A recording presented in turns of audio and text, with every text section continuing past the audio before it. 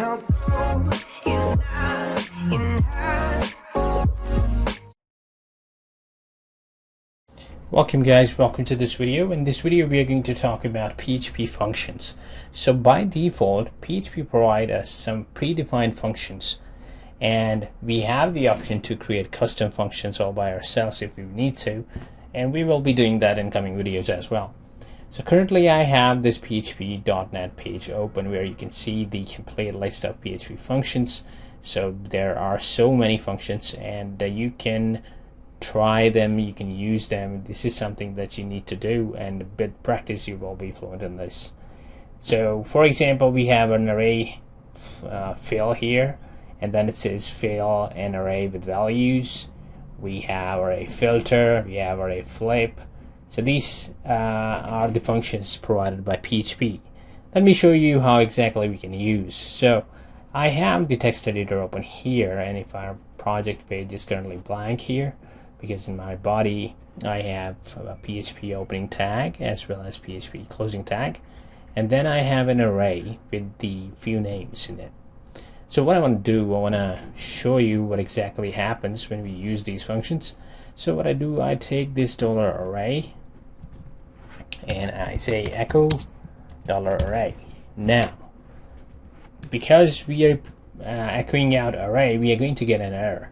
So have a look. It says array to string conversion.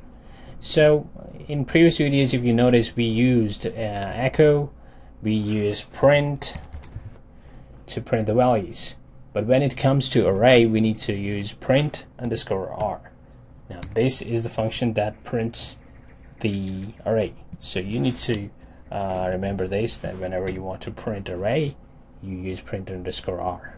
So if I go now there, refresh the page, we get 0 index, name Roger, 1 Sam, 2 Andrew.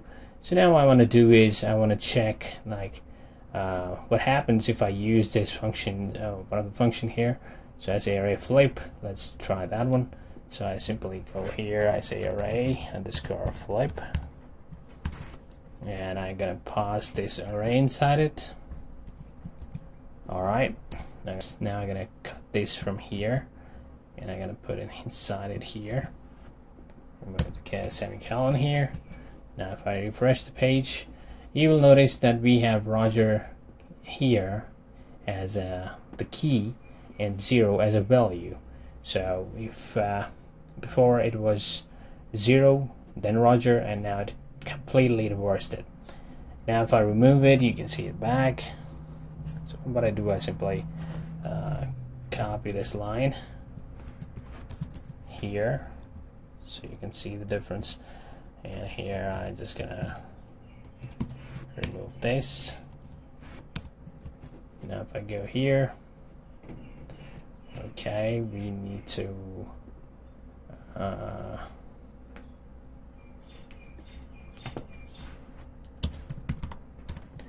going to put a break here. So if you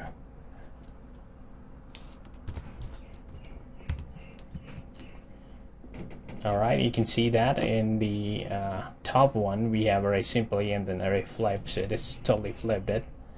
Now we have another function that we can use on arrays to check how many values we have in array. So what I do is simply comment this part, and here I'm gonna say let's echo count, and I'm going to pass the array inside it. So just like that, and you can see the it's going to give us 4 because we have 4 values in our array. Now we have more functions here. We can deal with strings as well. Let's do that. What I do, I comment this one out, and I'm going to say here $line, and then it's going to be some content for learning, just a basic string here. And what I'm going to do, I'm going to count the characters, so we can do this here. I'm gonna say str_len, and we pass the variable. So our variable is $line. I save this, we go here, refresh, it tells us it has 25 characters in it. So this is how you use the PHP functions. Now we also have a few more functions, like you can search for something, like if I say string, let's go replace. So what we can do here is, like, if I want some content, you can see here we already have search, replace, and subject. So in place of subject we need to pass the line. Replace is what you want to do here. So I say yay, maybe there, and search for content. So this is what we need to search. Alright, so this is it's gonna do, then I'm gonna say echo. Okay, so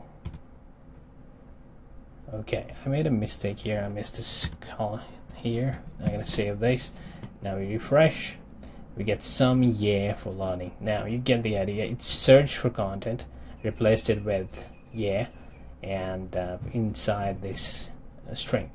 So this is how you use PHP functions.